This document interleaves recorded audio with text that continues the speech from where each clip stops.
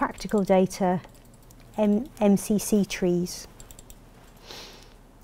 I open the host one. Okay, so I open my host tree.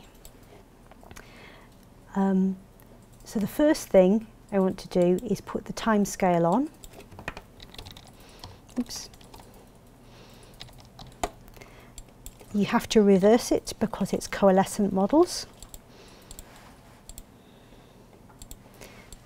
And I'll just put that like this. Okay, so far so good. I'll just reorder the branches as well to make them prettier, like this. Oh, actually I'll go like that. Now, this is the discrete traits tree, and on each of the nodes is also which host it came from. So before I'll show you that, what I'll do is I'm just going to change the tip labels from the actual sequence names to the host to prove that. Let me do that to bigger writing. Okay, so each of the tips have got a host type associated with this. So domestic anseriforms, domestic galliforms. Also, each of the internal nodes have got a host type associated with it, inferred with the Bayesian inference. So you could, if you wanted to, put on those instead. And there you can see also what the most likely host type is of all those internal nodes. But what I think is very nice is that I can colour all the branches by the inferred host type. So here you click appearance, colour by host.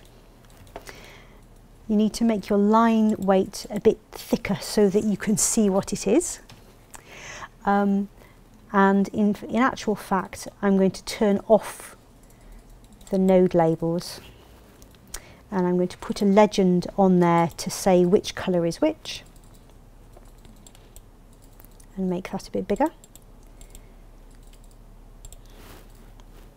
And now you can see in this tree that you've got, well, firstly, at this very root node, you can't actually really tell what host type it was, because it's split between domestic anseriforms and domestic galliforms. However, in this part here, you can see that most of this clade, this is from ducks, domestic anseriforms.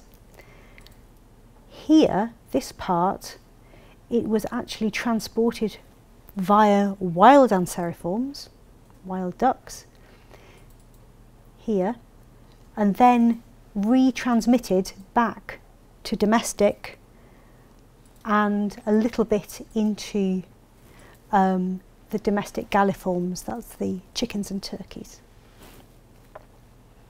So this is colouring by discrete trait for host. You can also do the same for region.